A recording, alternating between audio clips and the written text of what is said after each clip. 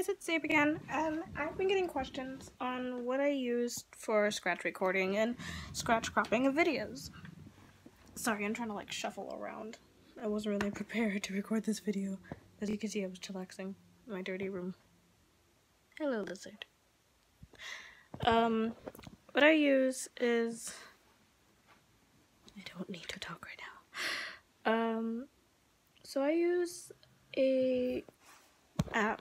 Well, it's kind of something I downloaded. It's where's my... Okay, so this is the app thing that I use.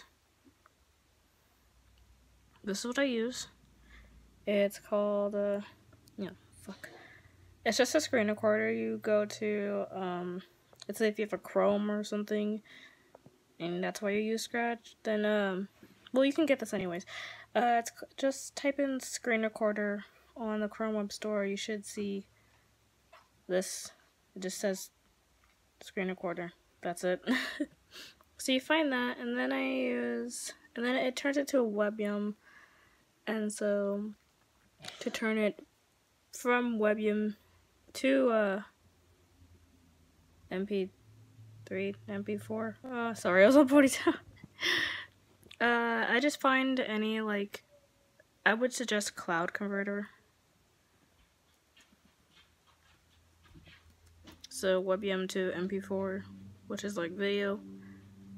So I suggest Cloud Converter.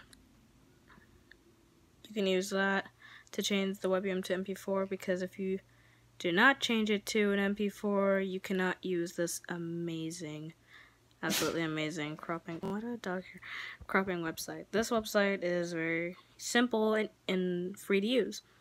All you do is you upload your file there, and then you just crop it. And it just shows you what you need to fucking do on there. So yeah, that's what I use, and that's what I do. So I record it with this, make sure it's timed right and everything, and after I record it, I change it to an MP4, and then I crop it. So there you go. So that way you guys know how I did this and how much of a struggle it is to do it.